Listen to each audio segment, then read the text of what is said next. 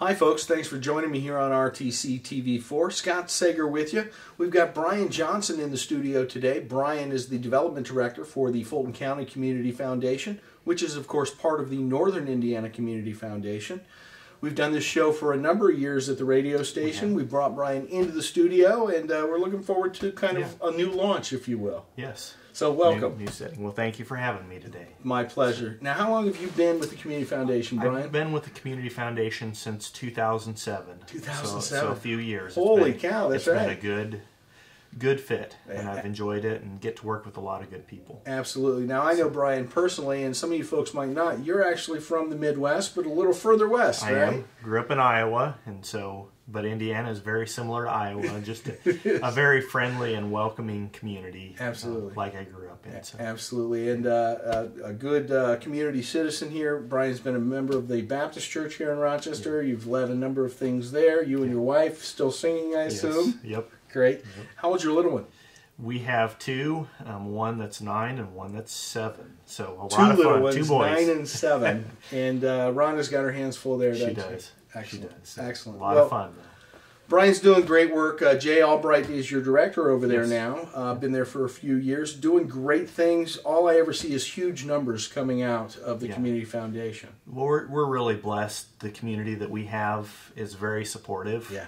And so when needs arise, we always see our community rally to meet those needs. So it's been very, very encouraging to see that. And not every community around the state has that, but we have such a wonderful community and a giving community that really supports needs and comes to the rescue when we have needs. Absolutely.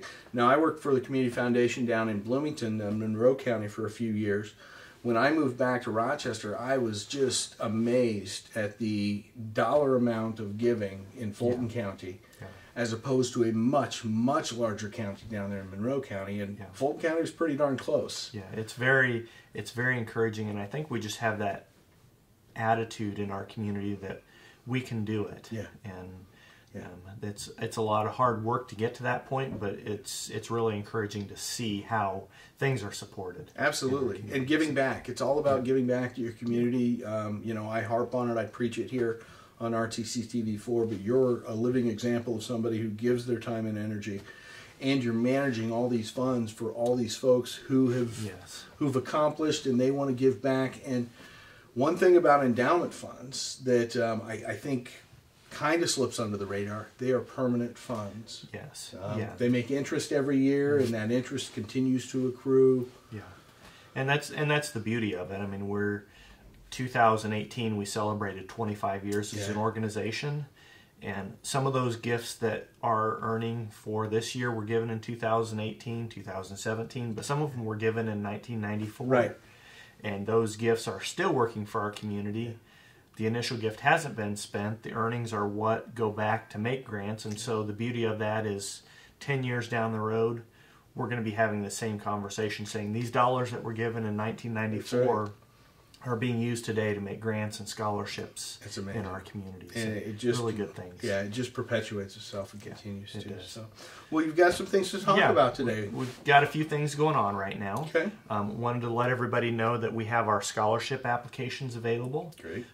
The deadline is coming up. Okay. That is March 1st. Is this for graduating seniors? This is for graduating seniors. Okay. Not just from Rochester? No, this includes Fulton County residents, includes students at the different schools, primarily Rochester, Caston, and Tippecanoe Valley, but we do have some that are offered for students at like Argus and Winnemac. We have some residents that cross county lines to go to school. Gotcha.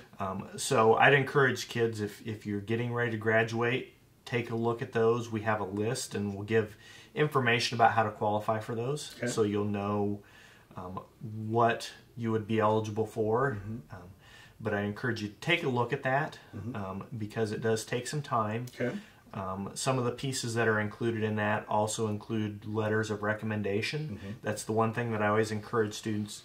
Give the person that you're asking for a letter of recommendation some time. Don't ask them on February 28th to write a letter by March 1st. Right. Because they do have to take some time and think about that. And There's a process that they go through as far as emailing in that letter of recommendation. So think about that. We have about 50 scholarships that go to different things, anywhere from obviously agriculture is an important part of our community, things like nursing, business, sports, athletics, different fields of study, different involvement during your high school career, music, art, all of these diverse things. Doesn't matter what kind of kid you are or what kind of kid you've got, there's probably a scholarship to go with it, right? So take a look at that. That application is all done online. Okay.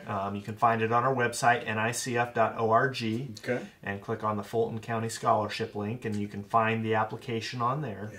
The web's made it 1,000 times easier. It has. It makes it so much simpler, and we can see and encourage students to complete that application. So, but if you do have problems with that, Allison Heidi is our scholarship coordinator, and don't hesitate to give us a call. We can work through those details, because every once in a while you have a glitch, but we want to make sure and help students apply for those scholarships that they're eligible for. So. Excellent. So again, it's nicf.org. And go in there, click on Fulton County, start to look through the application. If you have questions about the application, give them a call or shoot them an email. Allison Heidi's there to really make sure this goes smoothly for you and questions get answered, right? And we hope we can help some kids afford school. Now, every year you do the awards ceremony at the various high schools. We do. And I'm seeing those numbers creeping up and up and up, almost $200,000 it seems. Actually, this last year, between the scholarships that we administer and also the Lilly Endowment Community Scholarship, we were able to award over $200,000 in scholarships to local students. You crossed the threshold last year. We crossed that threshold, so that's amazing. It's very encouraging, and I always tell people, if you have the view that kids are the problem with our society today, come see me. Let's talk about getting you on a scholarship committee, because you're going to walk out of that meeting very encouraged just to see what these kids have done already, and how they're going to impact our community and the world in the future. So it's neat to see that. I just have to go back to this. Again, you're talking a community of our size, 20,000 roughly, in Fulton County, have given millions of dollars that end up being over $200,000 going out. That's not grants and to build a sidewalk. That's just for scholarships for these kids in our community. I've never seen a community embrace this so much. That's incredible. It's really encouraging to see that. So. Excellent. We've got a couple other applications that are available right now. The Fulton County Women's Giving Circle. Yes. That is a group that was formed in started in 2010 and formed in 2011. They make grants to community projects. We have a small application, again, that's on our website. And they're for projects that a few $100s to a few $1,000s. We filmed this one time over at Tippecanoe Valley. You were over at their community center. Yes. And it was a very interesting process to see how everyone presented themselves, and then a decision was made. But to know that this was this group of women coming together from the community, creating this Women's Giving Circle, and then giving out money. So we have about 80 members. 80 now. Last year we were able to give out a little over $6,000 in grants. That's great. So what happens is it's actually the members that decide. We accept grant applications.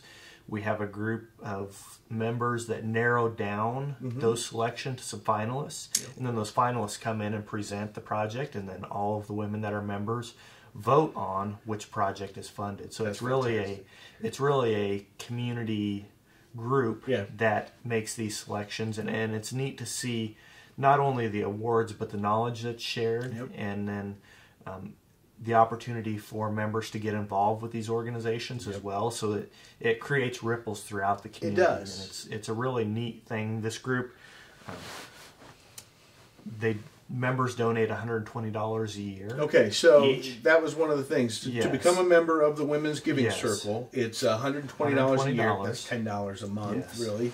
That's the goal, make it affordable for everybody. And then you pool all that together. Actually, we split it. Half of it goes to an endowment fund. Which that endowment fund has actually grown to, it's almost to $50,000 now. And then in just a few short years, and then the other half goes to make grants for the following year. Excellent. So it's kind of neat when I see my wife is a member, and the $120 that we give every year turns into $5,000, $6,000, $7,000 a year in grants. It's really neat to see how that happens and part of a group. So, that's fun. So those grant applications are available on our website. Do we click the Fulton County again? You click on the Fulton County, and there's a page that deals specifically with grants. Great. Those applications are due April 1st. Okay.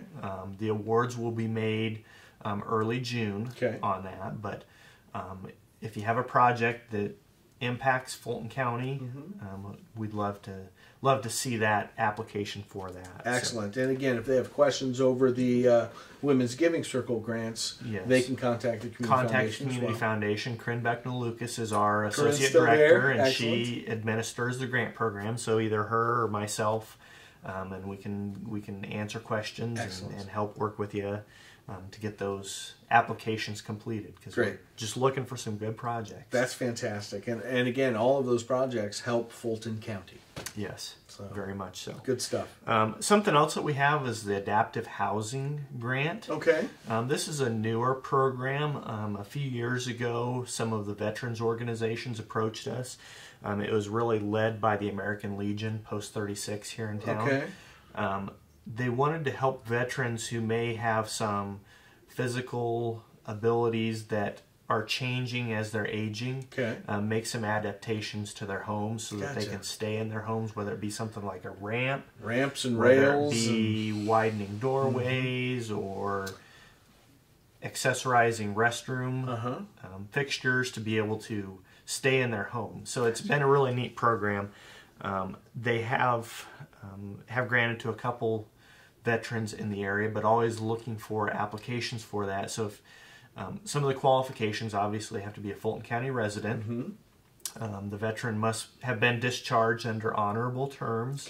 Have a copy of their DD Form 214. Veterans will understand what that means. DD 214. But that's something that the American Legion and some of the other organizations came together to support, and we have those applications on our website. That actually ends up going back to the American Legion, the application, once it's completed. But if there are veterans that may need some changes made to their home just to facilitate them be able to stay there, that's what that fund is for. So, a neat idea. Thank you to the American Legion for spearheading this this program, and I know the VFW has been supportive, and just so many throughout our community have gotten involved with this program. So you bring people together, Brian. We have people approach us and say, hey, we have this idea, and we say, we'll help you figure out how we can do this. That's fantastic. What a resource. Fantastic. Again, that is the, what was that called? The Adaptive Housing Grant, and that again is on the website. Great.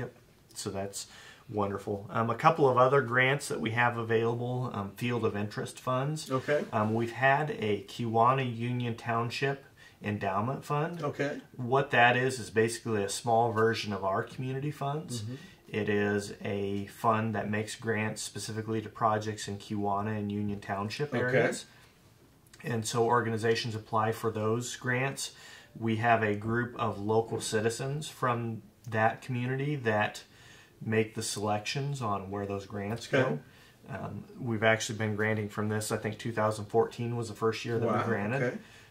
Last year, we were fortunate to be able to create a similar fund in Liberty Township. Liberty and Fulton now have a fund.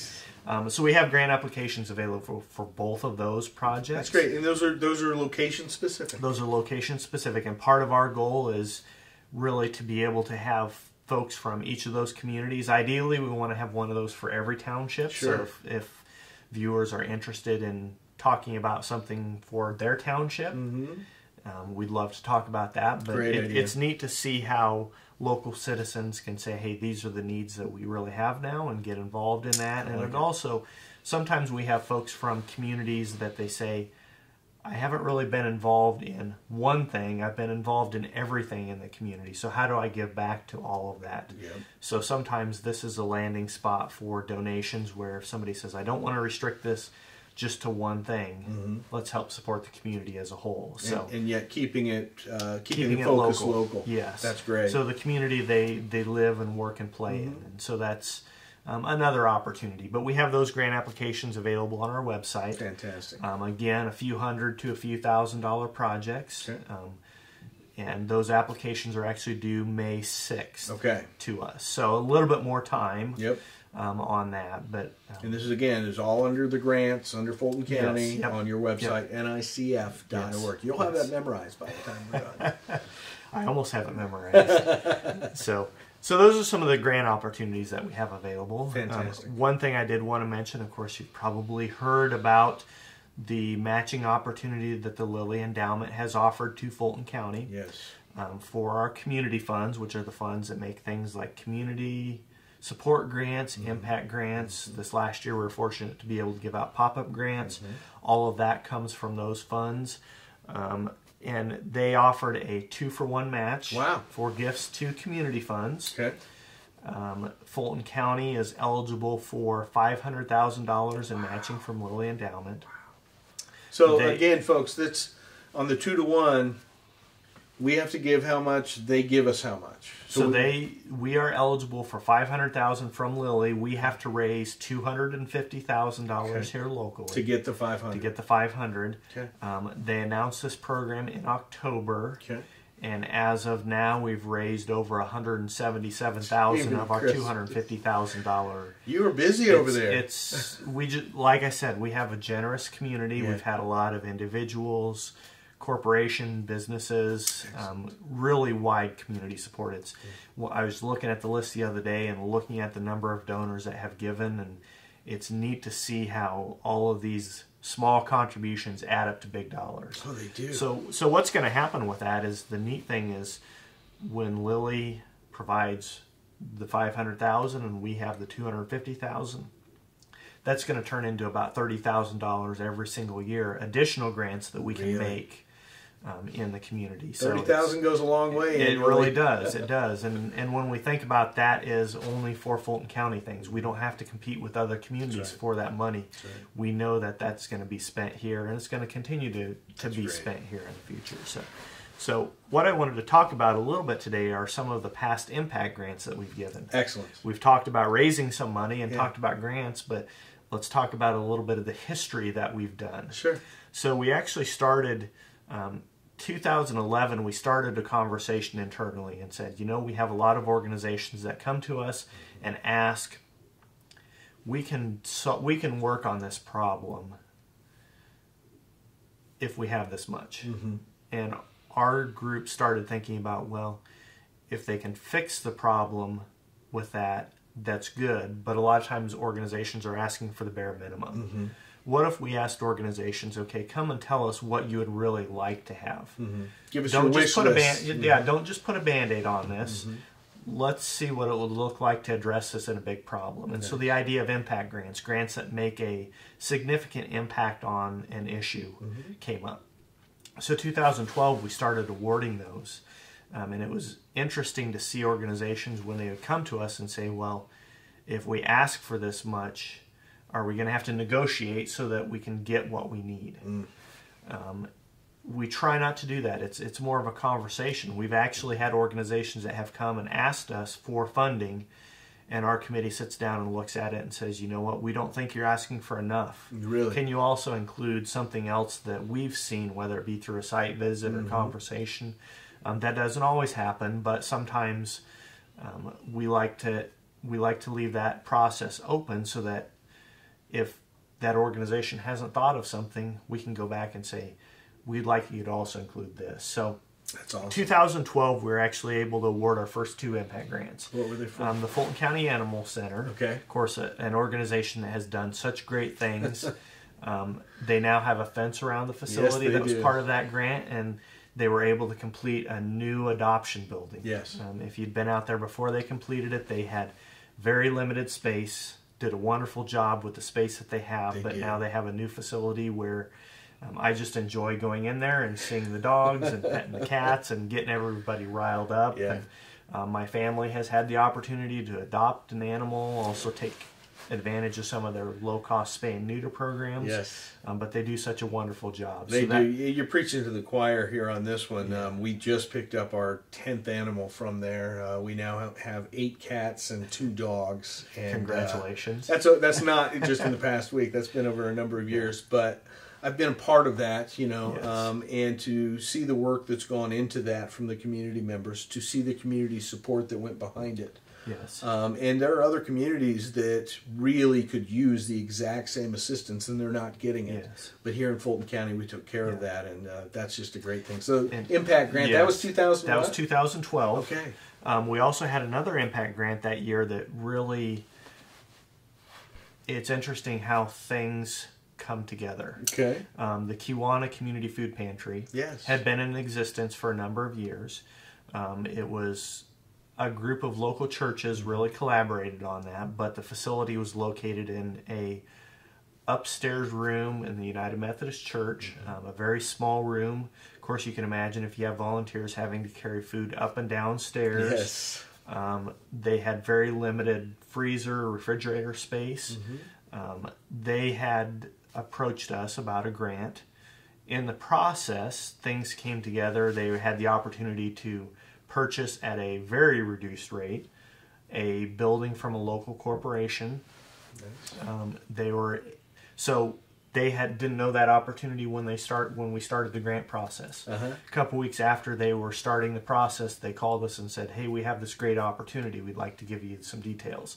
So we talked through that and worked with them on some things about their organization, the facility, and were able to grant them $30,000 to help purchase and furnish their new facility. So now they've gone from an upstairs room that was small, having to carry supplies up and downstairs, to a ground level ADA accessible building that literally has an overhead garage door that they can back up to about 10 feet from their shelves and pull things right off of a truck, stock them on the shelves, unload pallets. Fantastic. Completely efficient. And they have, I would estimate, tripled to quadrupled the size, the amount of offerings.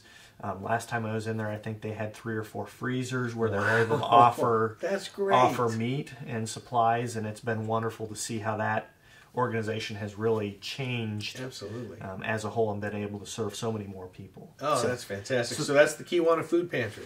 That was the Kewanna Food Pantry. Great. So 2013, we had an application from the Fulton County Council on Aging. Okay. They had some needs as far as their restroom facilities and also the kitchen. If you've been to the community center over the lunch hour during the week, you see how many people are served. Lunches there, they had some kitchen facilities that really were not even close to adequate. Okay. They were able to do some renovations there. We were able to grant them $25,000 in 2013 to help renovate their kitchen, make it more user-friendly, and be able to serve more folks. That's great. And then 2014 and 15, we had the opportunity to actually give a grant each year to the same organization, the Akron Youth League. Yes. They've done some wonderful things. 2014, we gave them a grant for $33,000. They needed some facility upgrades. They had some old fencing that was in disrepair. Some of their concession facilities were not meeting the needs that they had.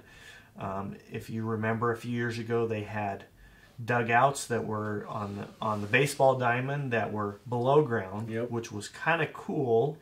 I remember seeing dugouts like that as a kid. It was playing, neat, thinking, that's cool. Yeah. But when you're an adult, you start thinking about, well, there's things like tripping concerns. They also had some drainage issues. So if it rained before a game, the dugouts were unusable. So they were able to fill that in. Add some batting cages, so now they can basically double their practice facilities.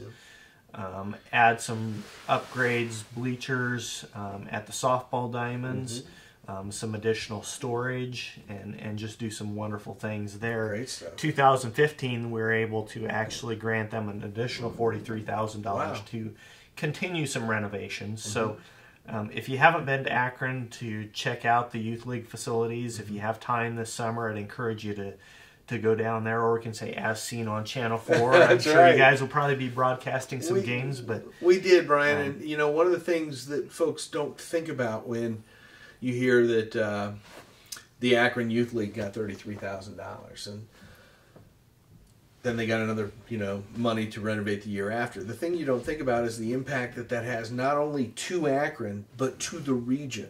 Yes. We filmed, I know that because I called every one of them myself, 32 games over there for a town and country tournament that brought in people from all over north central Indiana. And number one, we wouldn't have been able to film it on the old facilities, so the new facilities helped a little bit there. But it was that hometown feel. You had bleachers in the park filled with folks. And you have some pride. You do. And that's really our goal with these impact and grants. Money. It brings some money into the community, it does. too. But just that idea of, hey, we have a nice facility and we want to display this. And it's fun when we get to play over there personally and families are saying, wow, this is a really nice facility and they've done a really good job. And just that pride in the facility and a great job that group has done. Absolutely. With the youth league. So and you guys with your help, but when we say your help, it's the community who helped make that happen. Yes, that's what makes this possible. Is that we've had donors that have given. So excellent. 2016, we actually had the opportunity to give to two organizations. Okay. The Manitou Training Center. Yes. They were in an old industrial facility that it worked for their needs, but it was far from ideal. Right. They needed some things like some lighting upgrades, some mechanical upgrades. One thing that I noticed when we went on a site visit there was just the level of noise. The building was not designed to be a learning environment or really have a good conversation. It was designed as an industrial facility. So they were able to make some renovations that helped calm down the noise, also improve the lighting, some more efficient things so future bills are reduced. But it's just been a wonderful transition to see how much better they can serve their clients with that. So and that's one of the gems of Fulton County we don't get into enough. The special needs that exist in our society, a lot of them just get shuffled under the table or bounce from organization to organization, and they never land anywhere. Fulton County is very blessed to have something like the Manitou Training Center. And that's one of the organizations, again, a very encouraging. If you need some encouragement, stop by. Don't feel good about life, go there. You will leave there because everybody's happy. Enjoying, interacting. It's a wonderful facility and wonderful organization. So, fantastic. 2016, we also were able to grant to Matthews Market. Yes. Talk about a food pantry. They've done a wonderful job. So part of what we were able to grant for that was to help them purchase a refrigerated transportation vehicle. Great. So if you see a white van around town with a refrigeration unit on the top of it, they were able to accept more supplies now. There's some things that you can't transport if you don't have refrigerated transportation. So that has expanded their capabilities to be able to transport things. Also part of that grant was help other food pantries do some more. Okay. So like now they're working with the Kiwanis Food Pantry to offer them some additional things. One need that they were seeing was they had a lot of folks from the Macy area using Matthews Market. And they said, well, this is great, but if you're on a limited income, you may not have transportation to be able to get from Macy to Rochester. Right. So they were able to work with some local folks in the Macy area and actually establish a Macy food pantry that has grown and really been able to support itself. Now they have a facility down there that they can go down and stock. Yes, so that they can have it in the community. If somebody doesn't have transportation, they can literally walk to the food pantry. So that's been wonderful to see how that organization has not only grown and served so many people. The last number I heard, they serve over 500 families a month. Wow. And that's just an incredible thing to be able to see. So, that is. But they've grown. And I want to thank everybody out there for Matthews Market specifically. What a great thing that they've done. It takes a lot of people to keep that organized, to serve that many families. There is a lot of minutia that comes to being a food bank, if you will. There are all sorts of regulations that go with it. You talked about, hey, we've got a truckload of turkeys, but we can't get them down to Rochester because we have to use refrigerated. And again, it's regulation, but it's to keep you safe. And to know that the community just keeps dumping more and more resource into this to help. Yes. And that's great Yeah. because you're elevating the folks in Fulton County, and as they continue to elevate, they begin to contribute more and more and more, and it just becomes a wonderful cycle. And Not a vicious cycle, yes. a wonderful and cycle. needs are addressed. Absolutely. And it's a wonderful resource to have here. So. Good stuff. I am patting you on the back so much, and you're not even done with this list. What else? Well, we have the last one that we'll talk about today. Okay. The Times Theater. Yes. Of course, that's been a project that has ongoing conversation.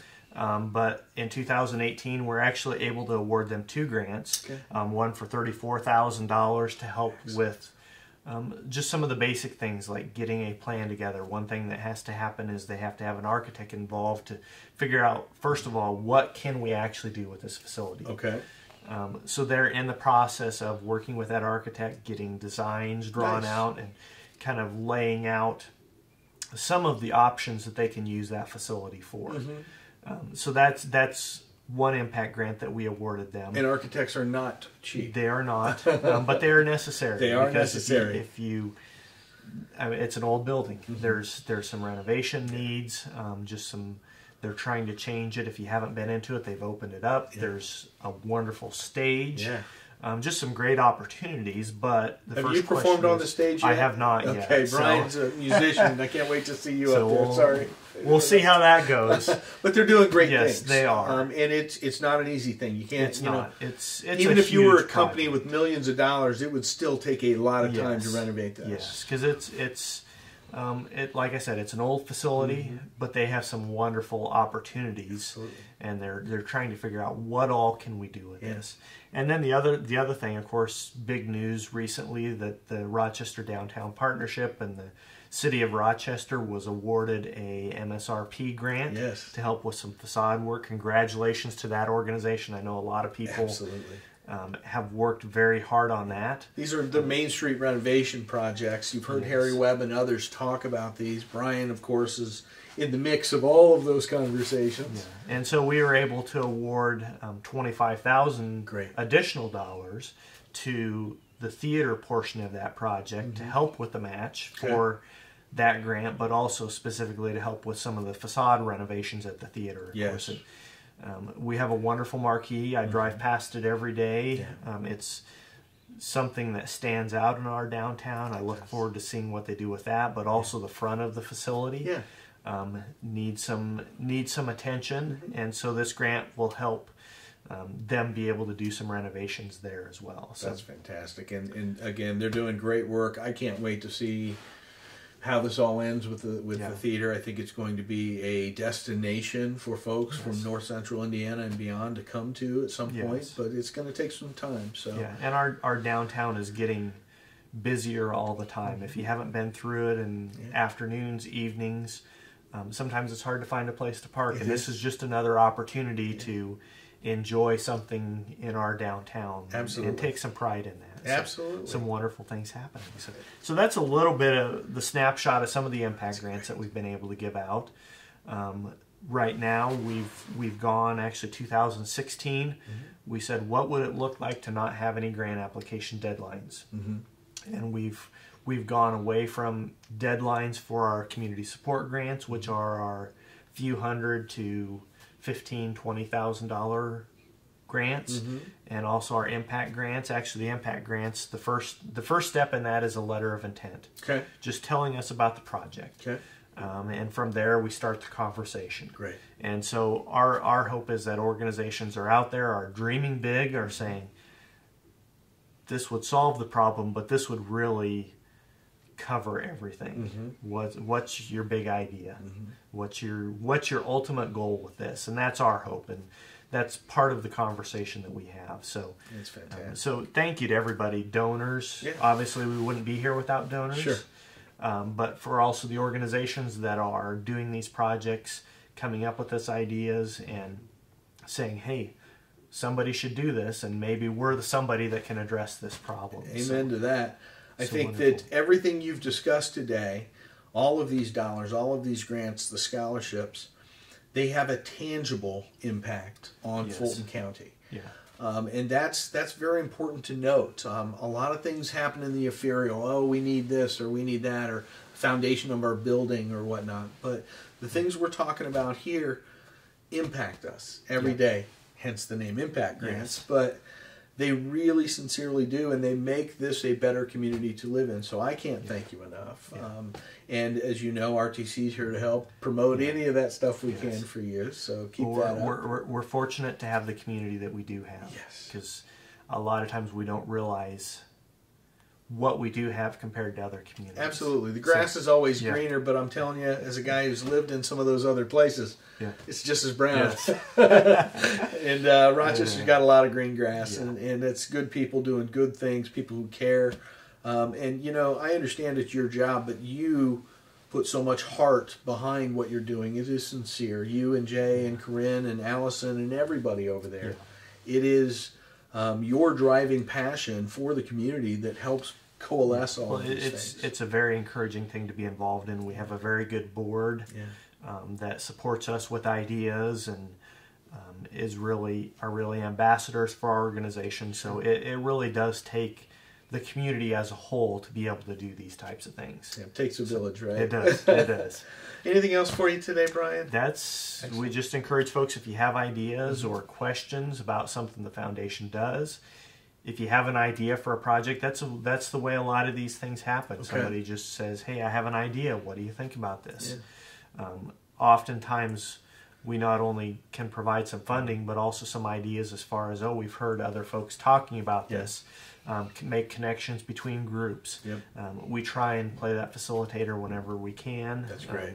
Because you do have a lot of knowledge, and you do have a lot of irons and a lot of fires. So. And we try and work with organizations, because a lot of times you have organizations doing projects that are all volunteer, and so we can say, hey, we've seen this happen before, and these are some of the things that maybe you should think about, or issues we've seen come up, or have you thought about doing this type of thing? So we try and add knowledge to a project when we can, or ask questions and help volunteers do good things. So that's excellent. Well, again, you're watching RTC TV4. We've got Brian Johnson from the Community Foundation here in Fulton County. And Brian, we're going to do this once a month now, and looking forward to that. Folks, I want to encourage you, reach out. It's nicf.org. And boy, it's just great things happening here in Fulton County. I want to encourage you to be a part of it, whether you're one of those changers, rainmakers, activators, whatever your role in all of this is. Please step up, give them a call. Happy to talk to you and see what we can do to make this even better community. I appreciate you having me today. It's my pleasure. We'll see you next time here on RTC TV4. Thanks again for watching.